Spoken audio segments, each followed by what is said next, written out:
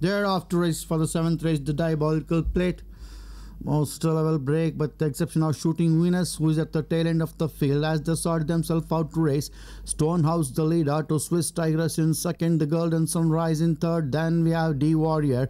Moving up on the outside is K Sai Kiran, and behind we go guiding first, being joined on the outside by one with the yellow cap is guiding first. I beg your pardon. For the back, and behind we go, we have Sarvottam. Then we have Atulya. Further back, and behind we go, we are making a straight forward move is Shooting Venus, who has recovered the last ground. As they do so now, Stonehouse continues to dictate terms with an advantage of 2 in front of the guiding the Golden Sunrise in second. Further back, and behind moving up on the outside is K Sai Kiran.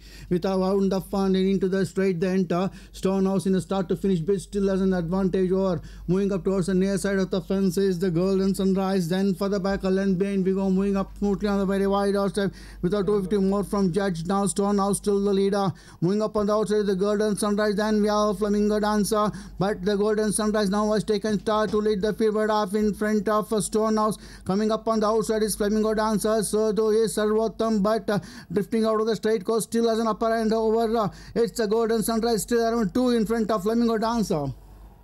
The Golden Sunrise is going to win the Diabolical Plate, with Flamingo Dancer takes the second spot ahead of Guiding Force. Then we have Sarvottam and the rest of the runners as they all straight past the wire. Your attention please.